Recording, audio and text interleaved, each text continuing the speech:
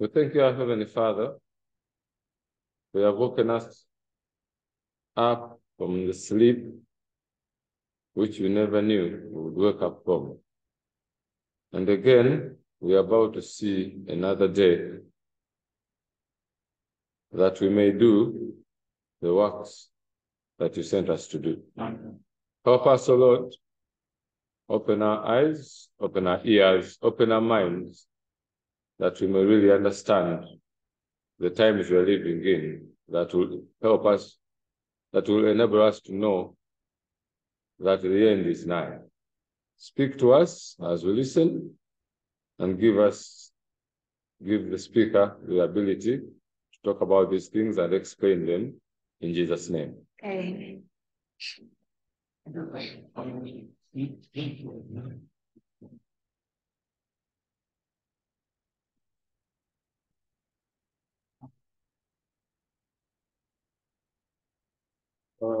Let's start. If we could slide the way instructions.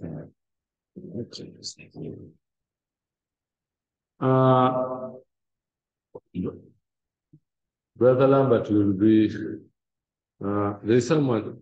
Is there someone who has not gotten such a bottle? Raise up your hand, please. If you don't have this bottle, raise up your hand.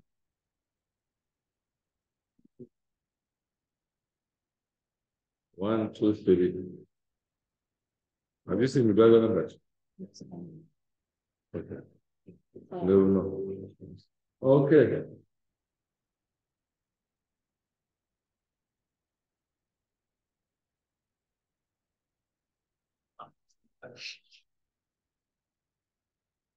In last presentation, we looked at Cain, who was given the power to rule over the children of darkness. And we saw his name was Anu. And Anu gave a mark of power to his son Marduk, who was Enoch, and built him a city, and they were dwellers in the cities. Yet God's people dwelt in tents. So the children of disobedience we saw that they had a mark of power, which we saw as the same mark of the other side of the children of obedience. They had the mark of the Sabbath that showed their obedience. Yet with the children of disobedience, they had a mark of the sun as the symbol of the authority given to them, that when they worship, through worshiping this sun or worshiping on the day of the sun, they would render obedience to their God. And we saw that they all had it, and we also saw that Enoch said that, Lamech married 2 wives, evil was spreading, and he also killed a man, and said that if Cain would be avenged seven times, sevenfold, then Lamech 70 and 7. And we saw what that was about, that they will work towards until the close of probation. And that was explained very well in the night, that Satan knows he has at a short time. So they're working toward their period of ending of time. We also saw the book of Enoch, which is causing havoc today. And we saw that book was brought out by the descendants of Rome, the descendants of that mindset, in order to destroy many things that today pertain to time. Because Satan knows there's a little time, so by bringing out this book, and it has a lot of hallucinations and visions and dreams that we saw in that presentation, then everyone will not know what time they are living in. And Satan can really take them by surprise. And even the kingdom of God may come upon them by surprise. And we also saw, remember, we know that the Bible says, if you don't watch, I'll come unto thee as a thief. And when the thief comes upon you, surely you will not know until they have taken everything in the house. We know what that means. So we have to, that's why we need to study history. The study of history that should not be condemned, and we're supposed to know how God deals with the nations that will usher in the end of the conflict. That is what we, in summary, we had in the first presentation, in the first half. So let's go on and see where this leads. If we go to a book called Secret Doctrine, is there a way that thing can do? That this one here can go up.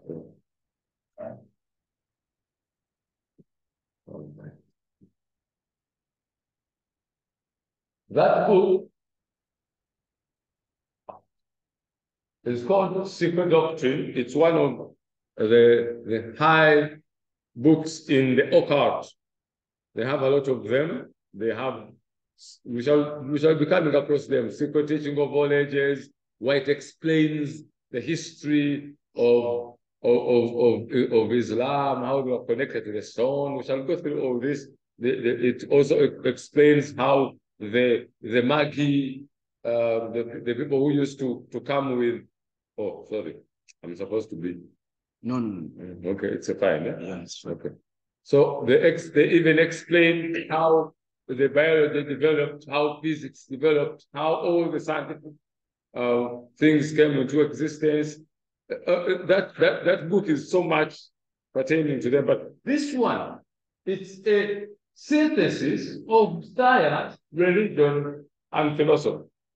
So basically, they show how they mingle all this together to develop a given, that's why it's called the secret doctrine of the ancient time. And this, I'll go to read from volume 1. There are 2 volumes, but we can't read all of it. We don't have time to read all the occult stuff. We have a lot of stuff to read from the Spirit of Prophecy and the Word of God. But I'm just going there just to show you there are some things which we don't have, and they're in the world, and many people have taken them to be Christian, but we want to know where they come from, just for that sake. But I'm not saying you go there and read these books.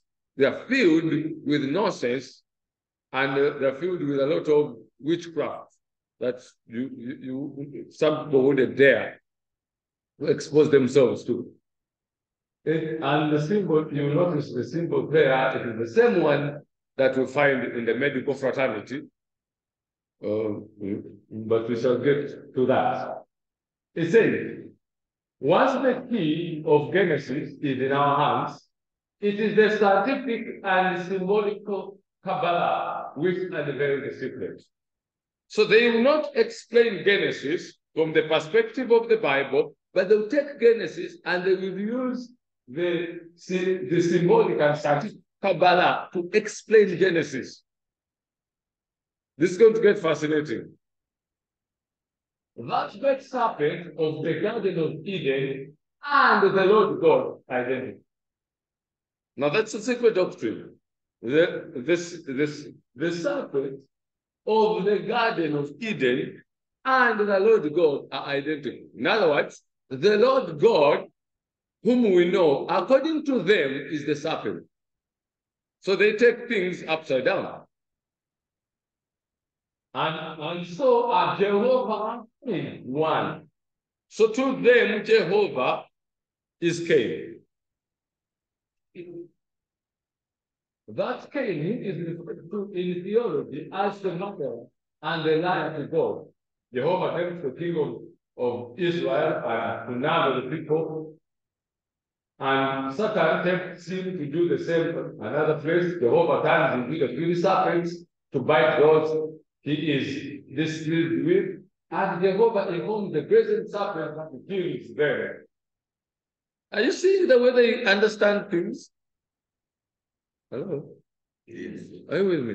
Yes. These short and seemingly contradictory statements in the Old Testament contradictory because the two powers are separated instead of being regarded as two faces of one and the same thing. So, in the occult, light and darkness must coexist in order to have truth. So you cannot, have you heard people who say, you cannot have light except if there was darkness? Are you getting the point? So now that darkness and light must coexist in order to know that one is true. In fact, they go on to say, who was the first one? Wasn't it the darkness? In the beginning, there was, in the beginning, God created heaven and the earth was without form, and darkness was upon the face of the earth. So to them, the darkness was first, and light was developed out of the darkness. So according to their interpretation of the Kabbalah, which is also what it means, it is the darkness that came first, not the light.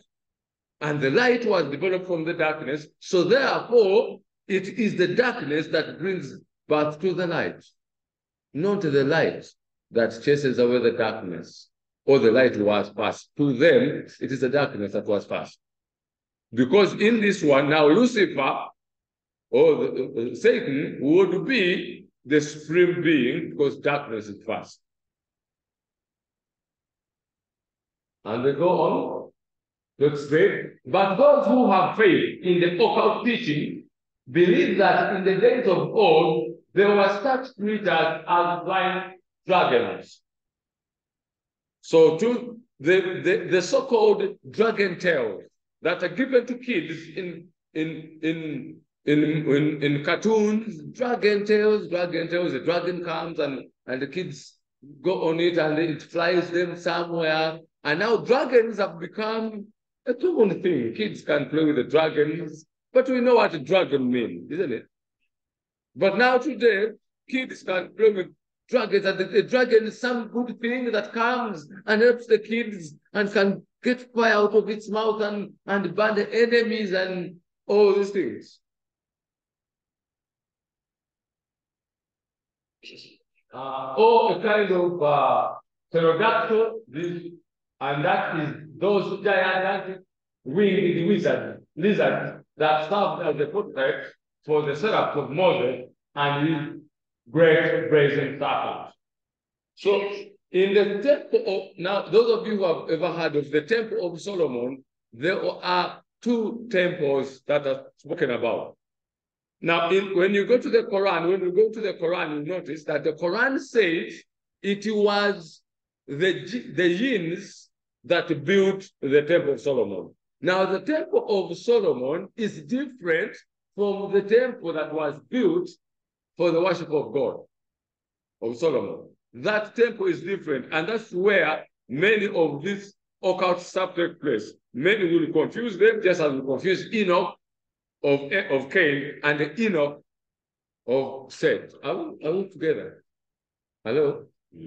Yes, let's move together. The Jews had worshipped the latter idol themselves, but after the religious reform brought about by Hezekiah, turned around and called the symbol of the great all-iron God of every other nation a devil. So it is Hezekiah who called the idol God they worshipped as devil, but he was the right one. Are you getting what I'm trying to explain? We are in the occult, how they think. It's not what is right, but I'm showing you how they developed this doctrine that it is the idol which they used to worship, where God commanded Hezekiah to bring a reform, to them was the correct one, and Hezekiah named the devil, but to them it is their supreme God. Are you getting the point now? Hello? Okay. The appellation, in fact, they said, and called him a devil, and their own Lucifer, the one God. So for them is their one God. The appellation Satan in Hebrew, Satan, or an adversary, from the verb Satan, to be adverse, to persecute belongs by right to the first and cruelest adversary of all other gods, Jehovah. Are we there now? So to the occult, who is the Satan, the adversary? God.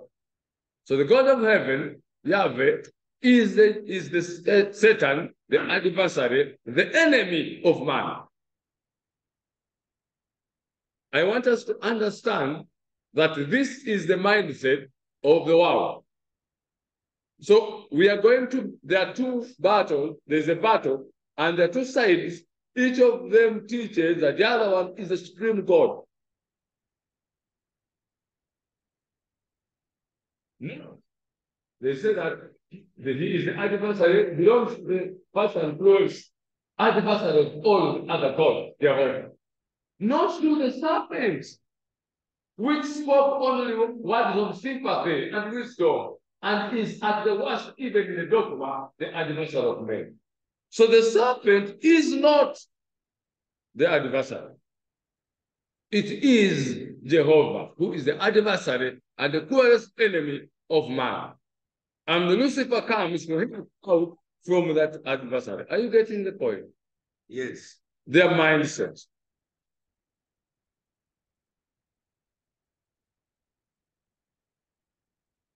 The personage who is named in the first 4 chapters of Genesis, variously as God, the Lord God, and Lord simply is not one and the same person. Excuse me, I bet that. So to them, God, the Lord God is not the same person. Now, I want you to understand this, that where we are going, the battle that we are having between who God is already is shown in this one. That's a good thing that you study the other side, and then we study the other side. So we saw the mindset that we developed here, and now we are seeing the other side as well. And the Lord simply is not one and the same person. Certainly, it is not Jehovah. There are 3 distinctive classes or groups of Elohim. What? I got that. Elohim. Excuse me. They are what? 3 what? Where have you ever heard of that? Exactly. Where are we reading it from? The occult teachings of the world.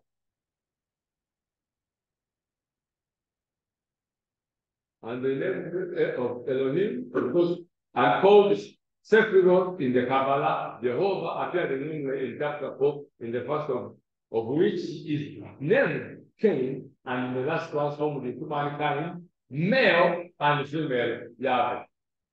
Now, first pause a little bit. In the occult, male and female refers to the parts and names of God. So male female is not physically male female. You're going to notice that when they say here male, female, if you continue and notice, if you continue reading, you will notice that it is Cain and Abel. In the occult, male or female is an acronym for Cain and Abel, because he made them male and female. Adam refers to the first set of beings, then Eve refers to the next set of beings in the next generation, then Cain and Abel refers to the male and female. Question: if male and female refers to Cain and Abel, then what is marriage? No. There is a word we can give.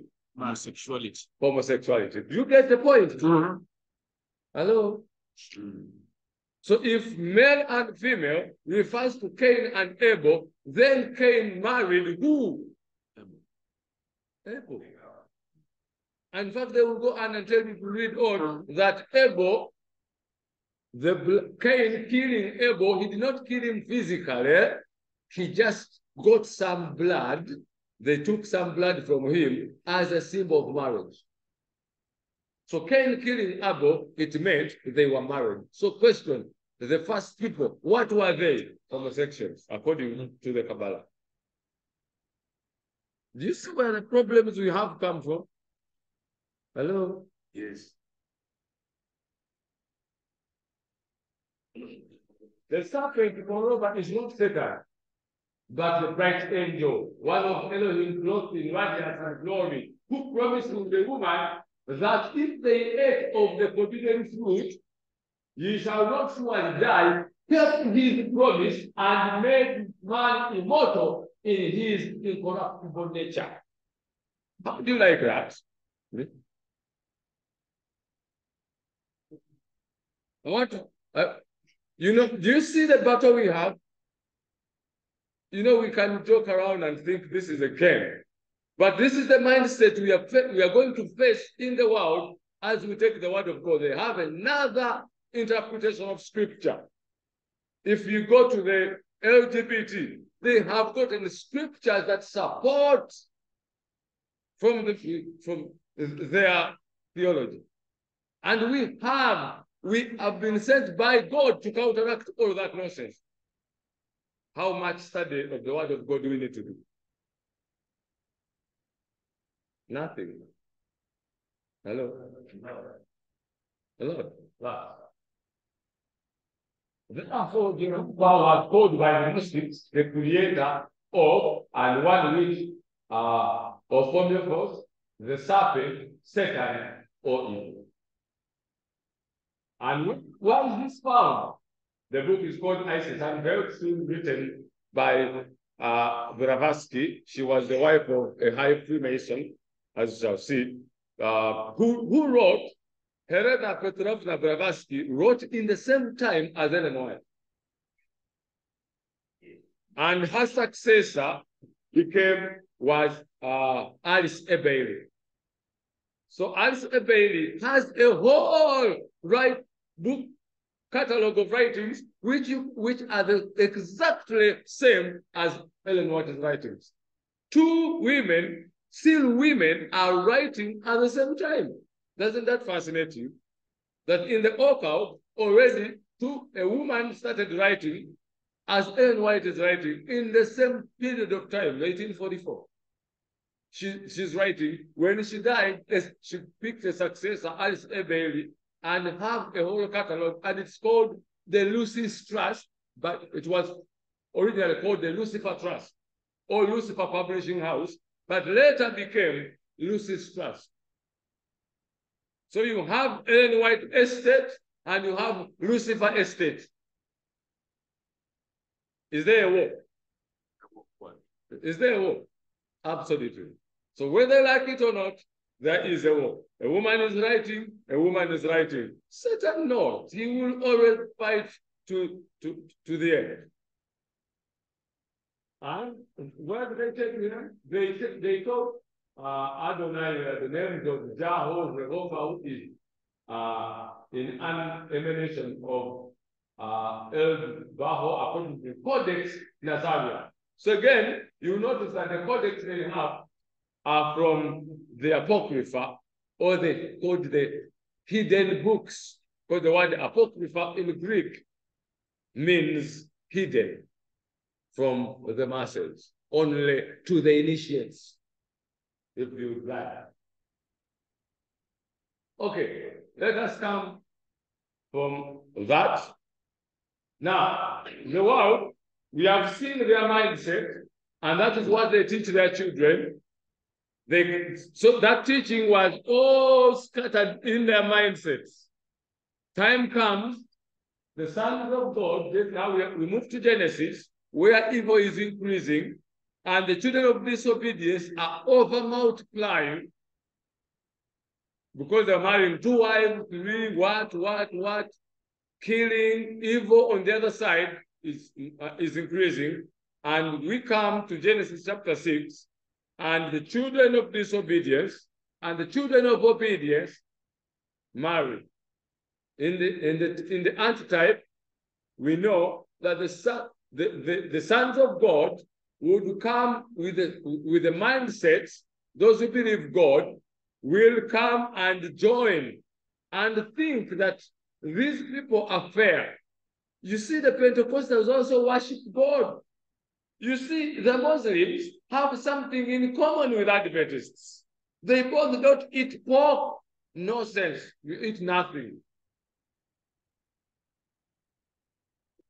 They eat for us, we eat nothing. We don't eat any cadaver. So they are looking for common points because the word fair there, that they were fair, represents 50-50. When we look at them, they are not bad. See, they also worship God, they read the Bible, only that they don't understand him so well, but just the difference is the Sabbath may be, but fair. Fair. Are you getting my point? And what is the result? Inter-religion. I think it's not even worse for a Sabbath keeper to marry a Sunday keeper. It is worse for a Seventh-day Adventist in the most holy place to marry a Seventh-day in the holy place. Because we are told that Satan assumed the seat of the priest in the holy place. It's more worse because it is war every day. So are you getting the point? So if you go deeper, an Adventist marrying a so-called, because an Adventist by now, where is he living? In the most holy. So any other Adventist, not in the most holy, it's more dangerous than a Sunday keeper. That one is more dangerous than a Sunday keeper. Because Satan in sheep's clothing is more dangerous than the black one out there. Have you gotten the point? He's all Satan, but this one is more deceptive. Because you can think you are safe, yet you are in the worst hand. So we know God said we will not strive with man, and the wickedness of man was much, and there comes the flood, and God destroys all of them. But the mindset of the children of evil never ended there, because there was intermarriage. We find the mindset of the children of Cain coming into the ark as well. So they were in the ark. These people were justified. They entered into the ark. They believed and entered into the ark. But they had the mindset of the other side. That is why after the flood, the mindset again what? Spread. And there comes a man called Nimrod, as you can see depicted here, with a very attire of the children of disobedience, as we saw them, of Anna. And Claudius Josephus will tell us in his book, the book of the Jewish antiquities, he will tell us this. Now it was Nimrod who excited them to such an action and contempt of God. He was the grandson of Ham, the son of Noah, a bold and great strength of hand. He persuaded them not to ascribe it to God, as if it were through his will, God's will, that they were happy, but to believe that it was their parents that procured that happiness. Is that a war against God? Are we together? Self what? Righteousness. We are the ones that have secured this. It is not God. Don't attribute it to God. We did it. Do we see the same mindset today? When we say we can chase our poverty among people. There's something, let us come and do it. And if you read what Nimrod did, he really brought these people together by convincing them that it was easier when we come together, build something that will make us a name. So people came willingly, looking at it as a good thing. Just as the current Nimrod, the Pope, doing it and moving around the world, gathering all nations and calling them And they see it as something, you know what it means to fight AIDS? Adventists, don't you have diseases as well? What is wrong with coming together to fight disease? Don't you have this and this and this? It looks to the blind, to the sleeping, it looks so nice. It's a good thing. And everyone will move into the bandwagon. So they came, but what did he do? He also gradually changed the government into a tyranny. By the way, when you read Greek mythology or Greek philosophy, the next level, just before you reach tyranny, the level before you reach tyranny is called democracy. Democracy is the next level before you reach the highest tyranny. So if tyranny is the highest, then the next one is called democracy. How does it operate? If you are to bring tyranny, first cause a lot of disorder and havoc. Give people democracy to choose whatever they want, the rule of the majority. So they do, everyone chooses as they want. This one parks here, the other one parks there, the other one goes here, the other one goes there. There's total chaos, just as it is in Uganda. Everyone does what he wants, he builds anywhere, the other, the house is facing the other is doing this, brother does it, everything. Then you wake up one and say, to end all of this chaos, we need a tyrant. Someone who doesn't listen to anyone's ideas and will end all this nonsense. Have you understood how it works? Yes. So in order to bring tyranny, start with what? Democracy. What do you think we should do? How many second it? And all of them put up their hands. There's chaos, and then you can come down and put things in order. The government to tyranny, seeing no other method of turning what? Men from the fear of God, but to bring them in a constant dependence on his own power. So, don't you think what the Pope is doing is exactly what Nimrod did? And what is the same mindset is brought into church, and we have all a union. Everything we do it, what happens in Guru should be the same exactly as in Kampala. What happens in that church should be exactly what should be in that church. If we decide this should be happening here, it should be the same. Why do you differentiate and do your own stuff? Then everyone's mind is duped into believing that this is what, but the man is driving you to something he wants. And that is very dangerous. Yeah, we are bringing it. Okay. But, yes. So what we are seeing today in the churches that think they are Jews, as Revelation puts it, that they are those who call themselves Jews, yet they are the synagogues of Satan. Exactly the mindset of the synagogue of Satan is moving into the Jewish camp, and many cannot see that it is Satan working.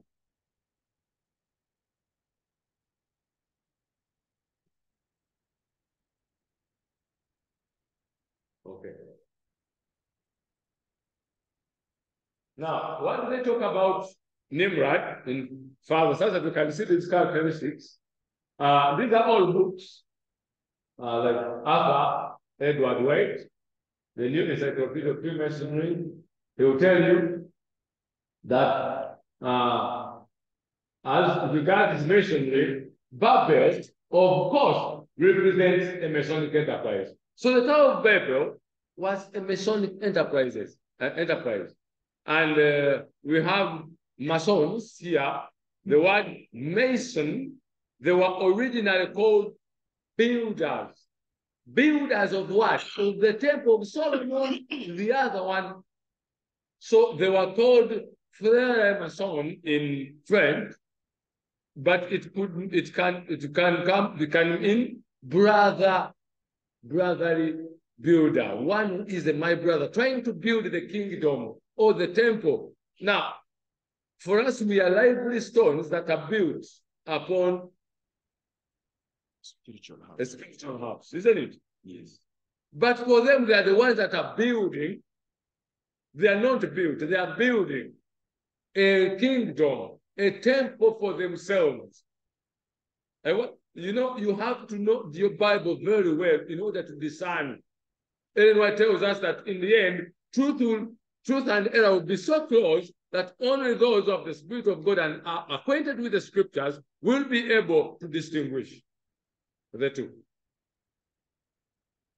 And if you go to masonry in Saxony in England, they'll tell you it is well known that the Tower of Babel was one of the most ancient traditions of masonry. So they're the builders, the constructors, the architects. Of course, that's why they use a compass and a square. And of course, in order to draw a compass, to draw any circle or a triangle, of course, you need a compass and a square, which is, we shall come to that in the future. So here the king of Nimrod, he was the grandson of Ham, who thought to have been the founder of Babylon, the first king and the first conqueror. So what if the Pope knows, which is true, but what if he knows that he is now the king who must come out of the bottomless pit, and he has to raise up his kingdom afresh? He lost all the simple powers he wants to bring up, and he has to do it in a Nimrod way. So the events we are going to look at will be all leading us to show us that really the days we are living in, the Tower of Babel is coming back. Just as the presenters were showing us, that the Tower of Babel exactly is what we are coming to. Now, we go to Egypt to see this very mindset as well. Here was the Pharaoh. According to the Bible, it was Thutmose III who was the Pharaoh of the Exodus. But when you watch movies like Ten Commandments, you'll notice that they'll tell you it was Ramses III. It wasn't Ramses III. It was Thutmose III. Why? Because when you go in Egypt, in the tomb of Thutmose III, what is fascinating that under there is a mummy. There's a mummy of Thutmose III, but the Bible tells us that the Pharaoh and all his army died in the sea. All Pharaoh and his army all died in the sea that day. But when you go to the tomb, there is a mummy of a dead Pharaoh. But when you go inside, you notice that there are writings on the walls of priests throwing their staves or staffs down, and the staffs are turning into a serpent. In the tomb of Thutmose III, what does that tell you? Who was the Pharaoh of the Exodus? Thutmose III. He was the Pharaoh of the Exodus. And this was the mightiest Pharaoh ever in Egypt, but died in the sea when he was pursuing God's people. He was both a king and a priest, because he was raised by the priests of Amun. Amun is the god of the moon, the chief god, the deity in Egypt, though there is also the sun god called Ra. So he was the chief one, and they raised him as a priest and a king. Today, do we have someone who is a priest and a king at the same time? Absolutely. The Pope of Rome. And he will die, and he will be destroyed as he pursues God's people in the final conflict. So we are We are on the very line, as it tells us. And this man is shown here, holding the whole Assyrian army in his hand. He was mighty. As you can see, he has gathered all the armies of the world today just in his hands like this. He has the Arabic world, he has America, he has Africa, all of them are in his hands. But there's one army he cannot hold, the army of God. He cannot hold it. Though he gathers all his army, he cannot manage the army of God. And he said, who is the Lord that I should obey his voice? What does that sound like in history? Who said, who had such a mindset? Cain. Cain had the same mindset. He said, am I my brother's keeper? And his great-grandson comes with the same mindset and says, who is the Lord that I should obey his voice? Who is he? Same mindset. They don't know God. And what did he do? And the king of Egypt said unto them, wherefore do ye Moses and Aaron let people from their works? Get you unto your body. And Pharaoh said, behold, the people of the land now are many, and ye make them rest from their burden to fire. So Moses told them to rest, and that one perturbed the Pharaoh, and the Pharaoh had to chase them, and he made them to have the Sabbath, to keep the Sabbath. So was the Sabbath, as they were leaving Egypt, an issue? Yes. It was. Do you think in this coming one, will the Sabbath still be the issue? Absolutely. Spiritual purpose tells us. So you see, with this side, it is evident. With this side, it is evident. Same thing. So we are very right on track. So let's now look at the same mindset. The Assyrians, they were brutal. Pharaoh mingled the blood of the children of the Israelites when he wanted to kill baby Jesus. Moses. Same thing with Herod. And here we see the same mindset. He destroys, he makes them slaves and bondsmen. He kills them and murders them. Comes to the Syrians, they have the same mindset. As Cain did, is still able. The Pharaoh does the same thing. The Assyrians have the same mindset. These were the great men of the Assyrians.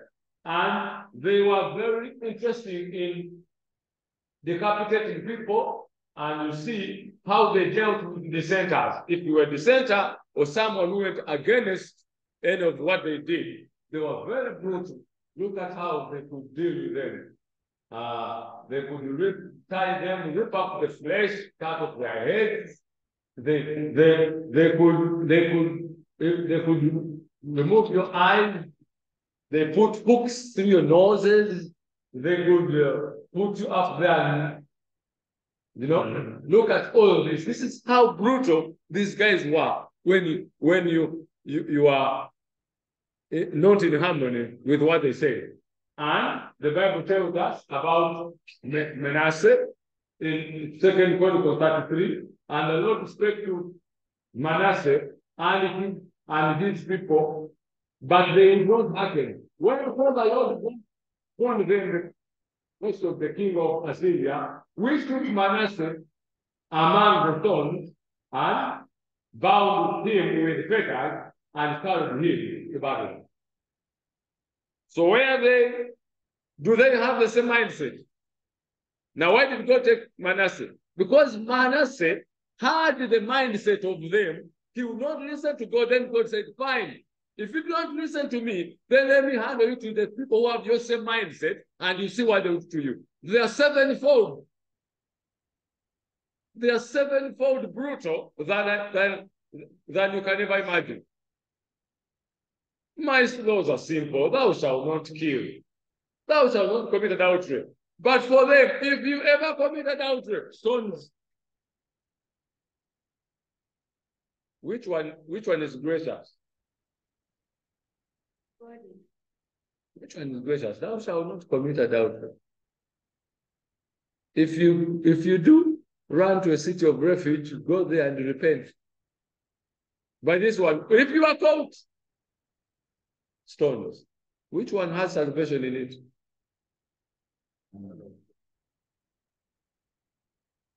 Think what you want.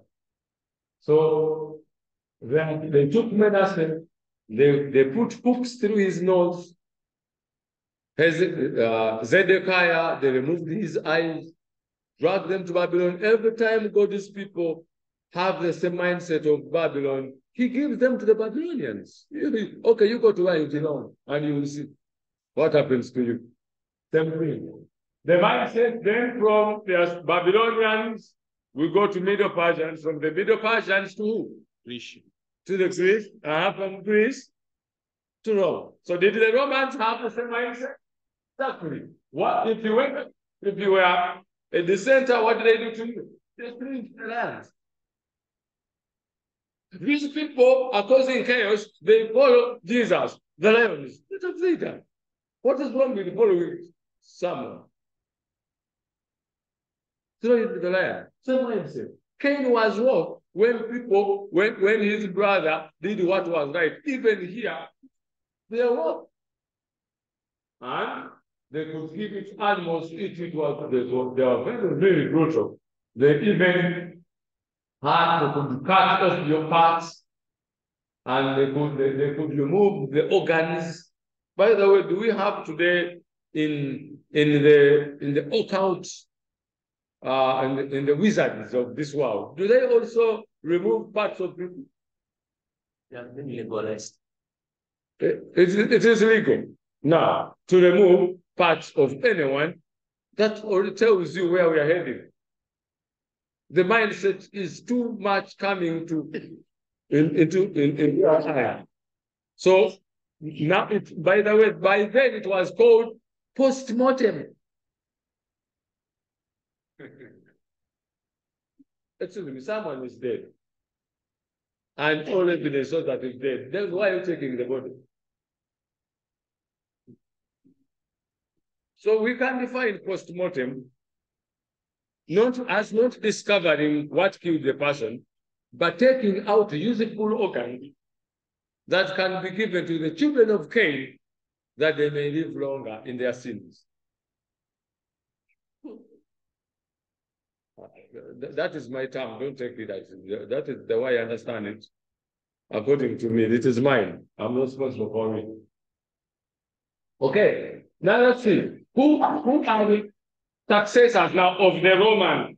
That Roman mindset. Are that who carried it on, or it ended with the Roman? Plutarch will tell us the victories of Rome were not recorded by the numbers of the slaves or the greatness of the spoils, but the kingdoms that were taken, by the nations that were conquered, by the islands and continents that were added to the vastness of their empire. And out of the ruins of the Roman Empire, there gradually arose a new order of states whose central point was the papacy. So the papacy, this mindset is moved now to religion. So he is both church and state. He comes in, and therefore we need to result in the position not only new, but very different from the former. And the Encyclopedia Britannica will tell us about the article of the Roman Catholic Church. It appears that the numbers of Christians had by this time grown sufficiently to alarm the government. Did the number of Christians of the Jews alarm Egypt? Yes. Yes, isn't it? Does history repeat itself? Yeah. Isn't it? There's nothing new under the sun. Seem to recognize that Christianity would destroy if it destroyed what? Paganism. Are you seeing that the world is very afraid if Christianity would ever destroy paganism, they're finished? And that's why they have to deal with every Christian, with the truth, because it will destroy paganism and they will be gone. They did not force that Christianity would reach a compromise with the empire that will become Roman. So Constantine was told by Which man? Which man told Constantine how to mingle the two in order for him to continue? Simon Magus. He told him the sorcerer of Nero, who got baptized, wanted to buy the Holy Spirit in Acts. And this man taught him how things can continue. And they mingled the two, and things went on. And the book, Leviathan, page 457, tells us, if a man considers the origin of this great ecclesiastical dominion, he will easily perceive that the person is none other than the ghost of the deceased Roman Empire sitting bound upon the grave thereof. And the succession of the Caesars. The succession of the Caesar came the succession of the pontiffs in Rome. This is a professor of history, in fact, a Jesuit. He tells you very well what happened. When Constantine left Rome, he gave his seat to the pontiff. And Revelation tells us openly, the dragon who was then the seat and power. Yes, the dragon by then was the Roman state, the secular pagan Rome, gave his seat to who? People Rome. His seat, authority, and what? Power. Of power and authority. He gave all of them to who? People Rome. The Pope filled the place of the vacant as Rome. What did they do? Inheriting. So it was inherited.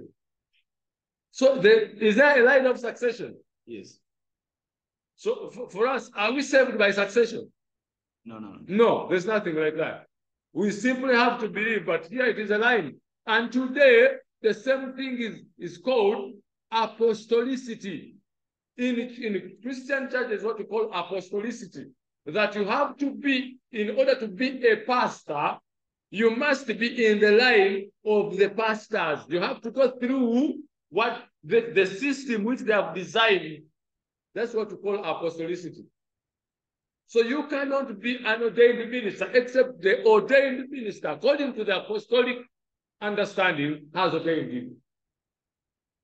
Yet the word ordaining is a simple word which means set apart for a special purpose.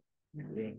If we just sit here and say, Brother Lambert, we have decided that you go and represent us in such and such a place, we have ordained him, and we pray for him, and we have set him apart.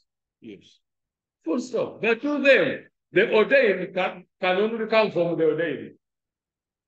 So it's a succession. That's not ours.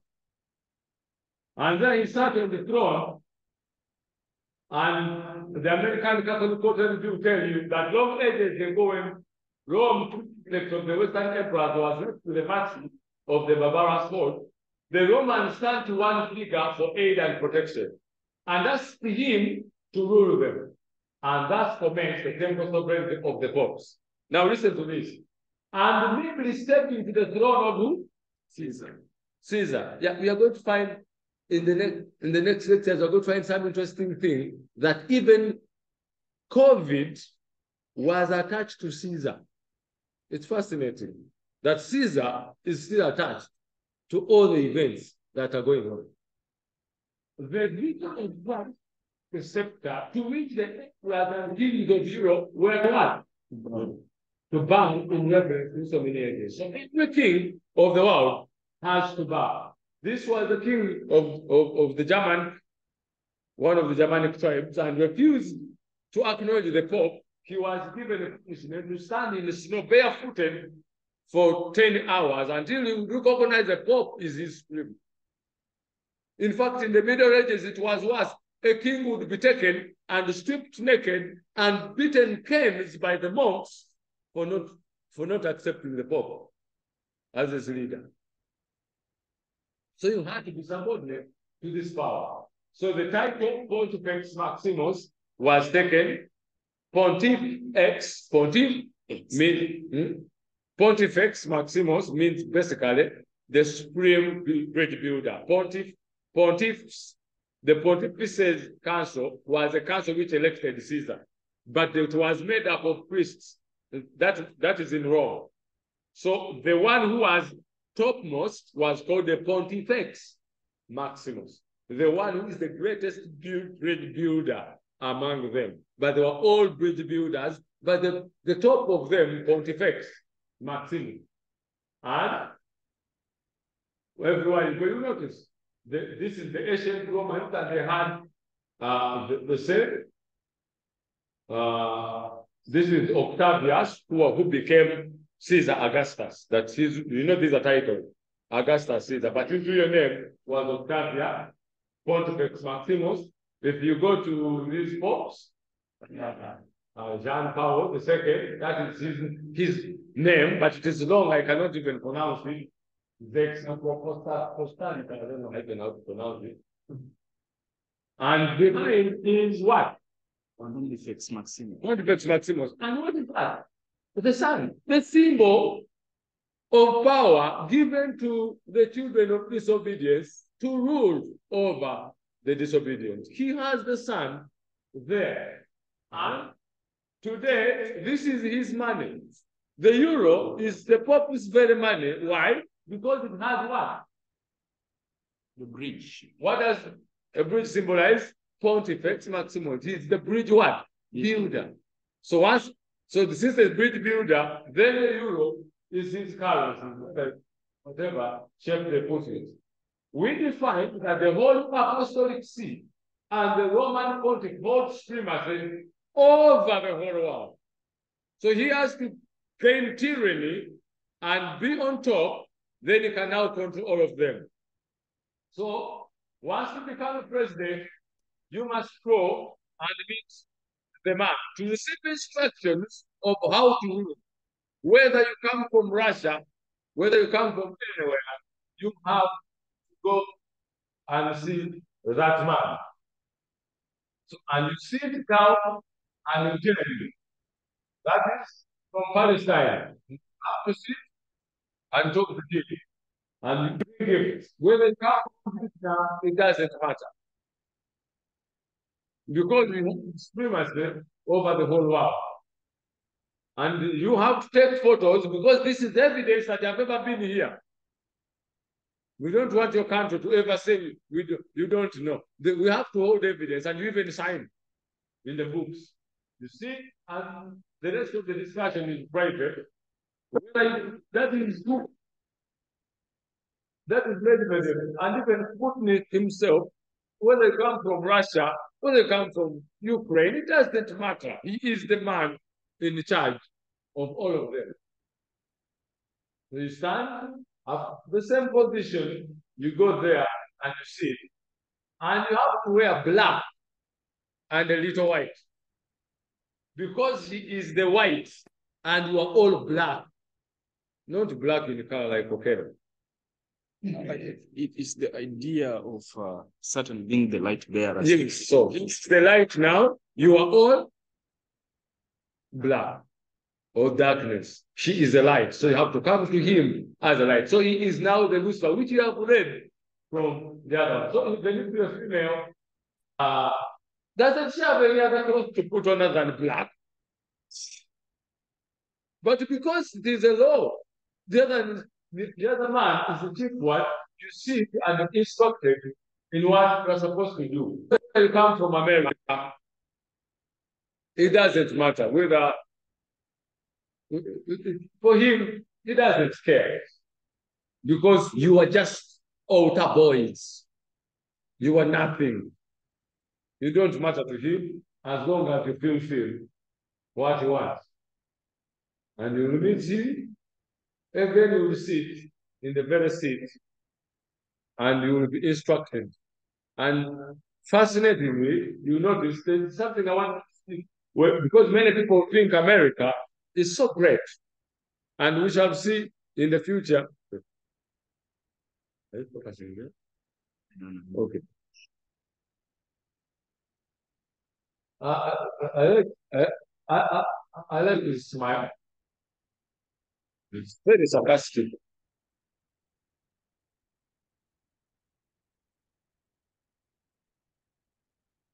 And when he sits, there's just something that I want to see to show you how this man humbles himself before them. You even get an opportunity of sitting on the white chair. with the white one.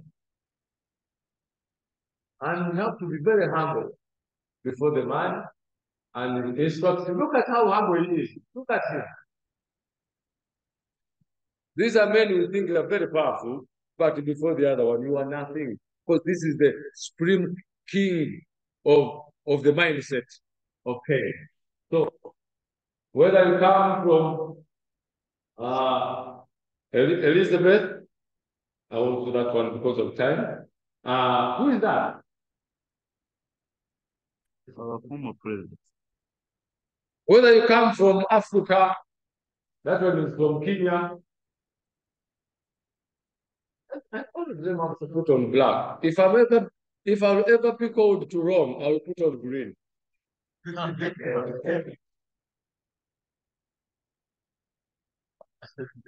So that's the joke. So they bring even gifts, and they're also given gifts. So he gets all of them before him. And this one is interesting that he is called a seven Adventist. Did you know that? Yeah.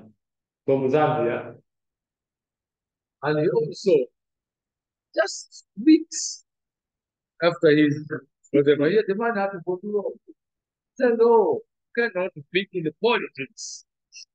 And you don't bow down to the mindset of the children of Cain, who are the rulers of evil, who have received the mark of rulership. That's why we cannot be part of that.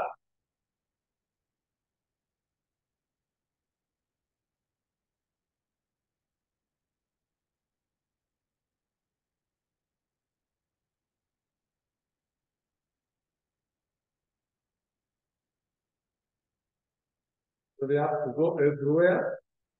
And now, since we are in the age of, it has come now, it became a new mindset, you know, and putting on the mask, which is absolutely ridiculous, but they had to force it upon the people. Whether you come from Kigali, it doesn't matter. You have to go to the Supreme Man, and he instructs you. And by the way, some of this done to the soldiers, within the way they escort them, the soldiers. Yes, for them, you have to work as soldiers, as general to a chief general. So does it matter where you come from? Hello? No. It doesn't.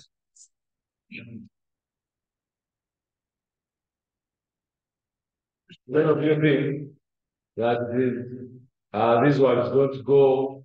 These are tyrants who make their kingdoms really brutal, but they have the most brutal one. And the one that still Pontifex Maximus, and the sits on the same one. Okay, let's go to Uganda as well. Such that yes, many people may think we are not everyone of those, but whether it doesn't matter whichever part you come from.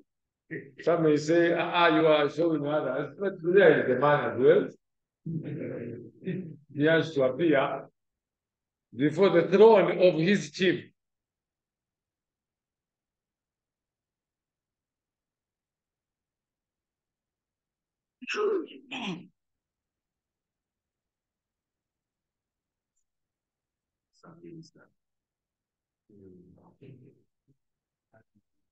So who is the instructor of all? He is.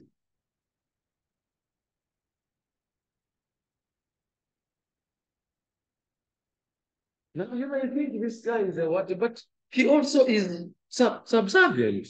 So it doesn't matter where you go. And there we see another one.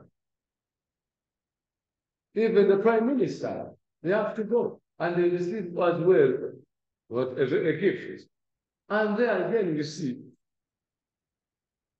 even they had to be called to Rome to talk about the anti-gay bill. In fact, the Pope said it is a nice law But you have to tighten it, to lighten a bit the punishments.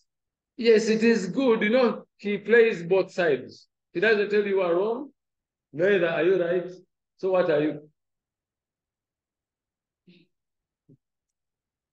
So, and says that Miss Amon Pope Francis has again granted the private audience to Uganda's Speaker of Parliament, and among the head of the among whose meeting with the head of the Catholic Church comes to the backdrop of Uganda's fallout with several Western countries over the passing of the Homosexual Act that saw the Speaker Slapped with the travel ban.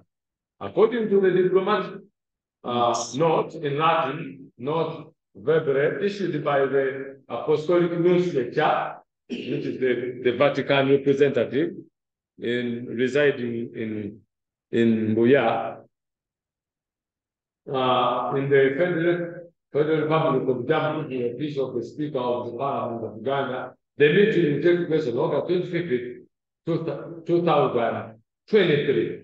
When was this? On Friday. Just as fair. The meeting took place. So are we in time? Are we on time? It's amazing that the speaker was banned from having a travel ban, but the Pope could issue. So the speaker was banned from travel, but the Pope can give her to travel. Mugabe was banned from moving, but when the Pope was called him, Mugabe was granted access to travel and go to Rome. What I tell you? Man is power. So everyone can ban you, but not him. So who is the owner of the entire power to rule over the children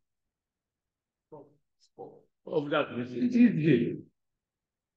And he is the vicar of the incarnate Son of God, anointed high priest, and supreme temporal ruler, sat in this tribunal in person to judge between nation and nation, between the people and the rich, between the sovereign and subject. So is he the judge? Is he the judge? So you can be the one to judge now. You, Russia, you have done wrong. I think Ukraine at that point said, but again, Ukraine, you should do this. And then now Saudi Arabia do this. He's the judge, he's the one to direct what it's supposed to be done. So who has the authority and who has the mark of the power of the children of disobedience? Who has it? The pontiff. Dominates such affairs as well, and then had power to what? The church may by divine right confiscate the property of what? Heretics, imprison their persons and condemn them to the flames. So they even have the right to confiscate your property and condemn you to the flames. Why? Because they have gone against us. Did Nebuchadnezzar have such power? Absolutely. Did Cain have such power? Did he condemn his brother to death and executed him? Nebuchadnezzar did the same thing. All the kings had the same power. The Romans had the same power. Exactly, he has. The church. Now it has become religion, not basically state. So the church has the power to condemn you and use the state to execute its will. Do you know where we are going? The state can receive authority from the church to execute you. Do you know that we can be seated here? And the church goes and tells the state that those people are there by, that meeting is not authorized by us, and they're using our name. Therefore, they're not part of us, the recognized one.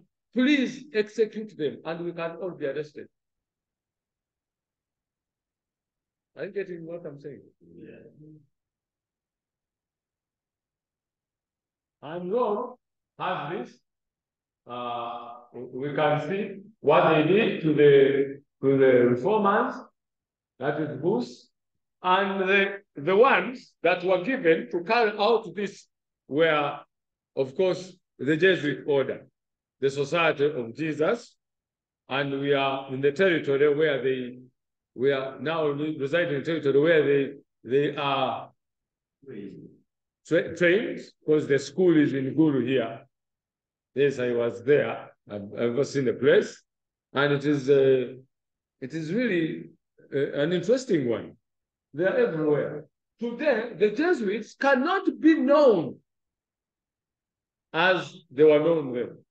Today, things have changed. The Jesuits are good people. They're good schoolmasters. They build hospitals. But is that their real character?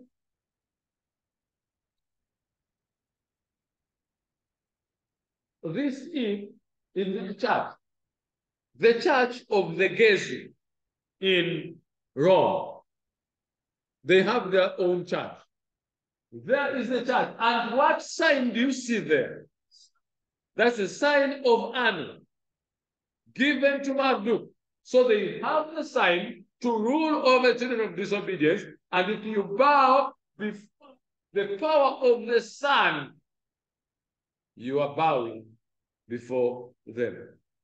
Did you know that this symbol, as we shall see, is the very symbol that is put in every nation to show subservience?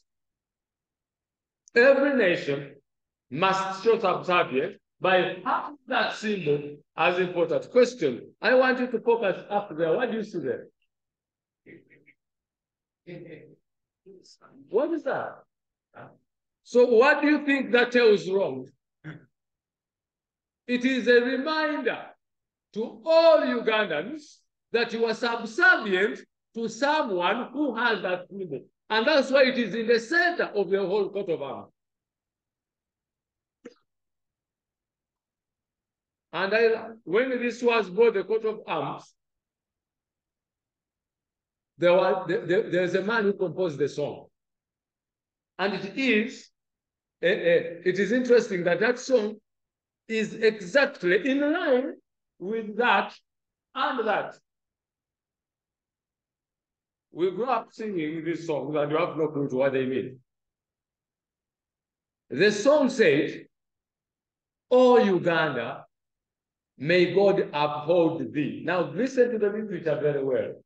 "O Uganda, may God uphold who? Who is thee? Uganda. I follow you.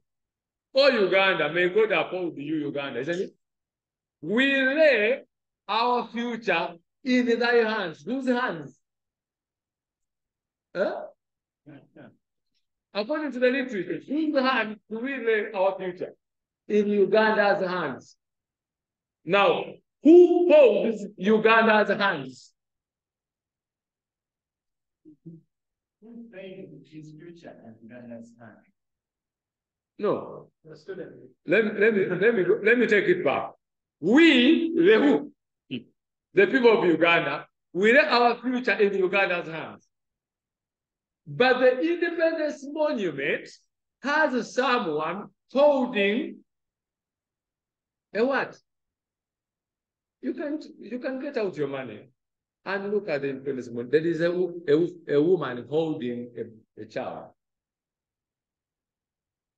It is not a symbol of Mother Uganda holding you. It is a symbol of Mother Rome holding Uganda as a child.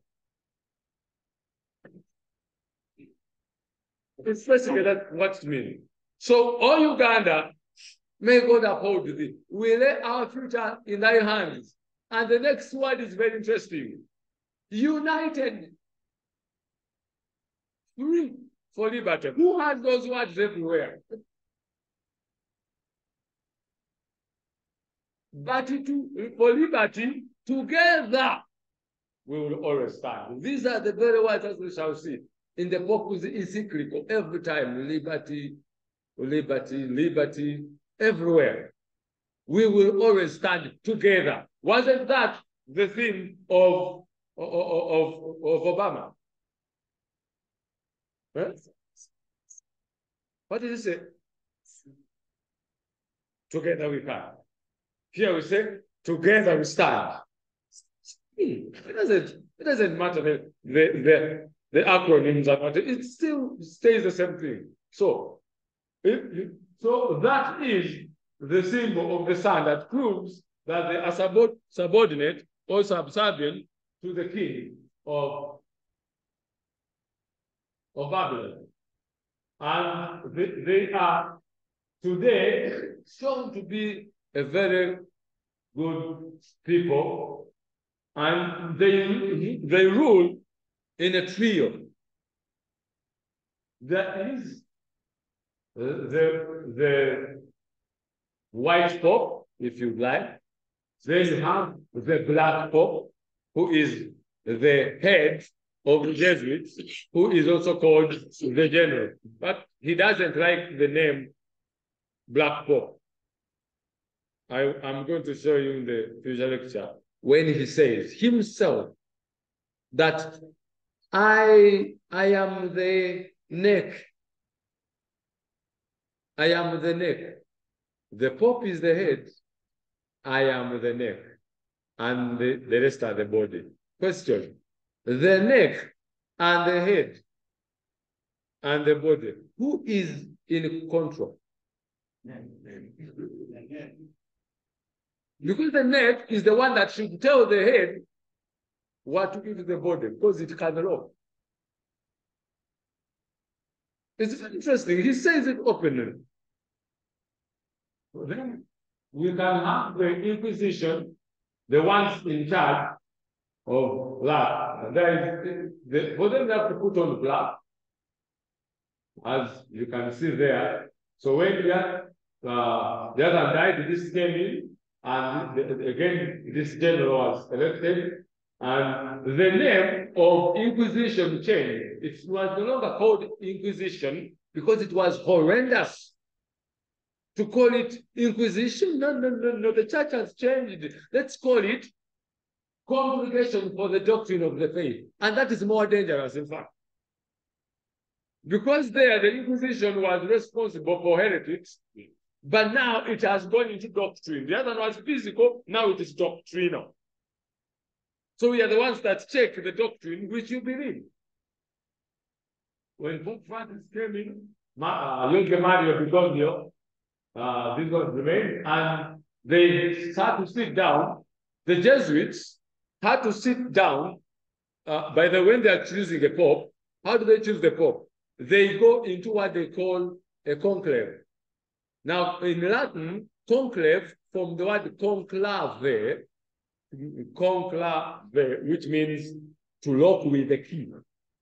Are you getting it? So to lock with the key. So they lock them inside a chapel such that no one else knows what is happening except what they know, what they are doing. And they are bound to secrecy of what happens inside there. So, but the Black Pope is also chosen the same way. They come and sit. And finally, this one, Adolfo Nicolas, transferred to a new one called what's this? Arturo, Father Arturo Sosa, and himself was there because the Jesuit, because now we are having a Jesuit Pope. So he's a Jesuit sitting as a white Pope. So now we have a Jesuit Pope with a black Pope who's a Jesuit. So now the whole entire papacy is ruled by the Jesuits alone. So this was the one. And the conclave that was done. And now the head of the congregation of the doctrine of the faith, he is now Victor Manuel. Yes, the Pope appointed him. So there we have now the rulership of this system. And let me just end with this. I want to read this so that you go with this in mind. The book, The Great Controversy, it tells us exactly what this order is all about. I like the old edition. He said, throughout Christendom, Protestantism was menaced by so many reforms. It was hard to fight with Protestantism.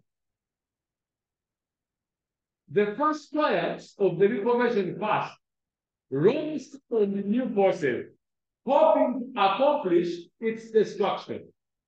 At this time, the order of the Jesuits was created. The most cruel, unscrupulous, and powerful of all the champions of popery. I like the way the spirit of prophecy chooses the words.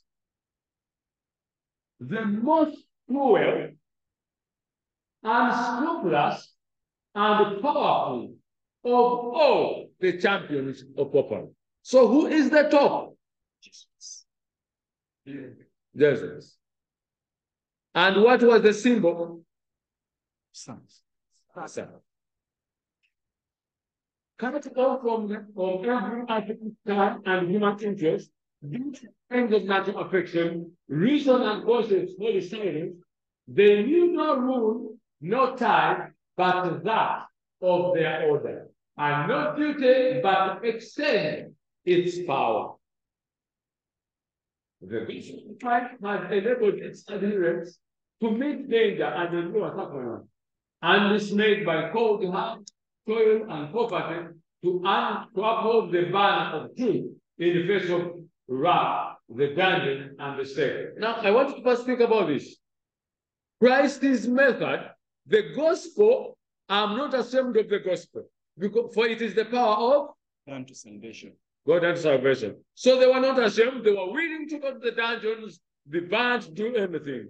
Did you know that these guys copied the entire system and made their people to adhere to the like things as the Christians are enduring?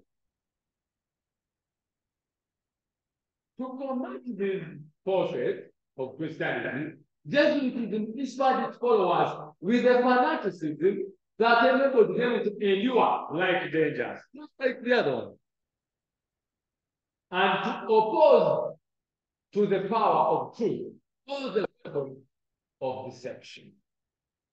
Are you seeing now what is the best way of carrying the weapons? Don't fight. Join them. No. Join them. Change your weapons. No longer come in the other way. That's why the Jesuit order in 1775, as we shall see, was banned. Now, banning, according to the occult, does not mean stopping. No, it means take underground. When you are evil, we ban you, we take you underground. That's the word we use on the surface. When you are good, we resign you, but you still go underground. Does it make sense? You are not really gone. No. You still work, but underground. So they had the weapons of deception. So they never came back again the way they were. When the Jesuit order was banned, they were in 1773. The completeness was in 1775. Then later, they went to America. As we shall see, the general himself, he was predicted to have died. He was shown to the people he's dead, put in a coffin, taken to Castel San Angelo, then later taken to the Church of the Jesuits. They buried him there. But it was an empty coffin with another thing, because the general himself had sailed on the ship and had gone to America. And he's the one who made, he's the one who gathered a group of Freemasons and gathered them into a room and made them to sign the independence.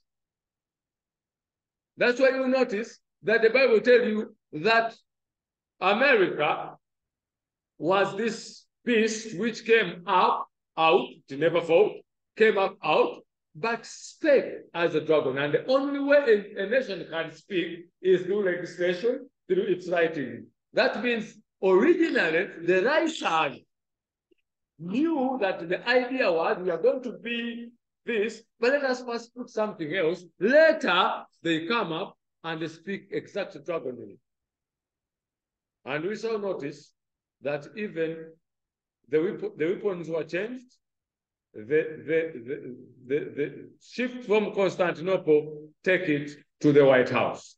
And that house was the house of a Jesuit who was called Andrew White, who sent Christopher Columbus to go and explore that land. And Christopher Columbus established it. And it was called Andrew White's house, which later became the White House. And there is Mary, and we shall all look at this. So they now knew, and this entire theology was acted in a movie. You know, movies are the Jesuits' mouthpiece. The Jesuits' orders mouthpiece is Hollywood. They cannot speak. They simply act a movie. They inform their fellow Jesuits wherever they are. That's the next plan. Then for them, they know what to do. And they acted it in a movie called Coming to America. Here was a black king. He went to America to find for himself a bride. And then he would come back and rule with him. And why specifically America? This is the beast, the nation. We should go for it. And that's why that movie gained a lot of respect.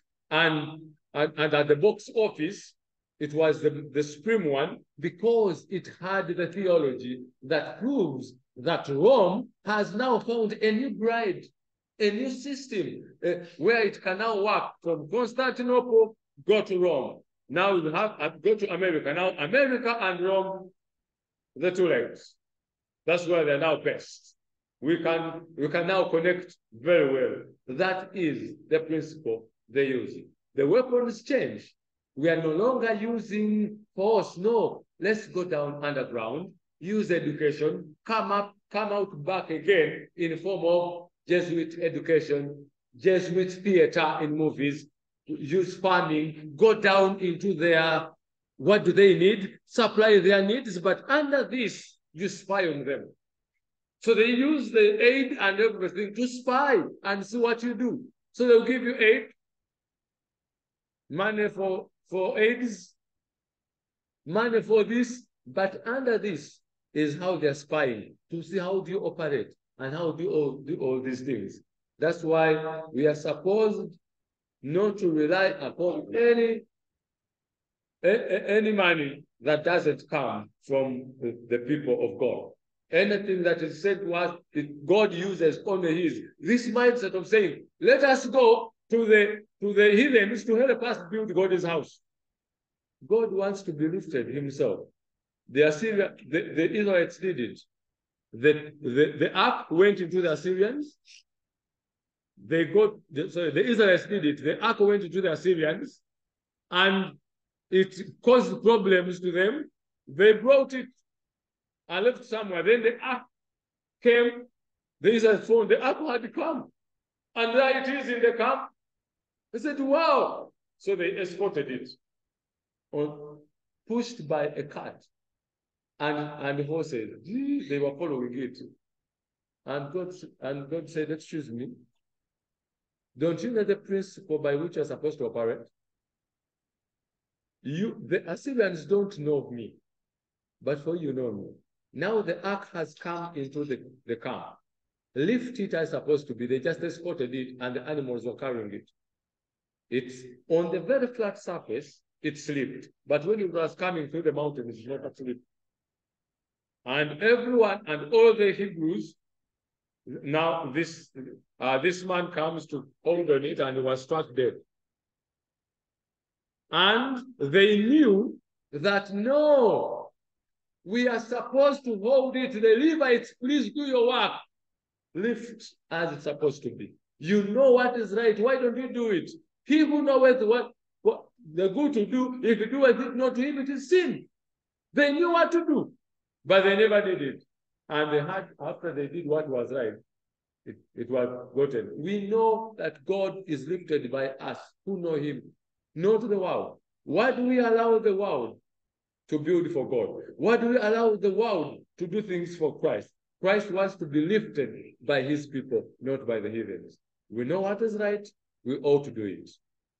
May God help us, and we shall continue from there. Thank you very much. Let's pray.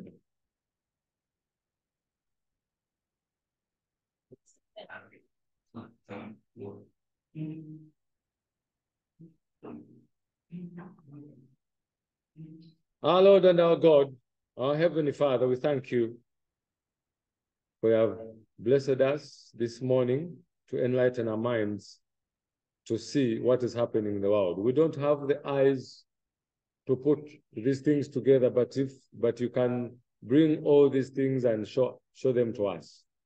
Thank you. And as we continue to learn, may you inspire ministers today. We want to dedicate them that are going to speak. But please, Lord, put your words in their mouth and give them the breath that comes from above and the inspiration that they may speak what comes from above. Please, Lord, give us also the mind to understand as we are being taught, that we may get this food that will help us to live in this world of sin. Help us to distinguish between right or wrong. Give us a teachable heart that we may learn and be able to discern what is right from what is wrong.